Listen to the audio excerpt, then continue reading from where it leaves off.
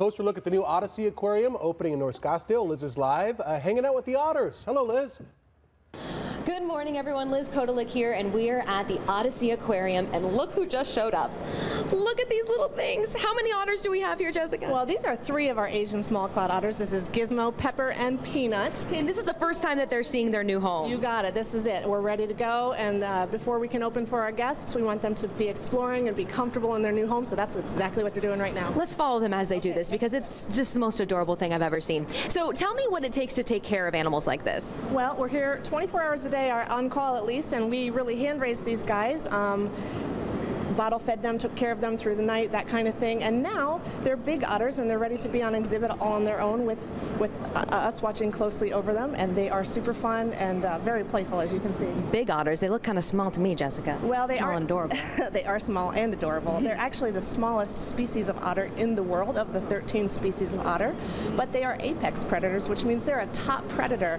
And it's actually really critical that we pay attention to Asian small-clawed otters because they're what is called an indicator species. So what that means is if something is declining or happening with their population, we know that it's probably happening to all of the systems underneath them that they feed upon and then share habitat with. So these guys are really important. They are, and they're vulnerable right now, so it's important that we just really take care of them, and that's why they're here at Odysea Aquarium as their home, is to kind of educate our guests, to have a lot of fun with everybody, and to really make sure they're around for generations to come. When do they pop in the water and do all the cute stuff in the water? When does that happen? Whenever they want, but as you said, you know, this is their first time, so they're kind of a little bit apprehensive, yeah, but I'm used to things. Sure once they discover it, they are going to have a great time. And that's Lior in the water with them. That's one of their animal care specialists, so he has a great relationship with them, standing by and letting them know that it's okay to be in there, and actually really fun and reinforcing when they choose to. But I think they're checking out that rock work right now. Yeah, so. It's a very interesting rock.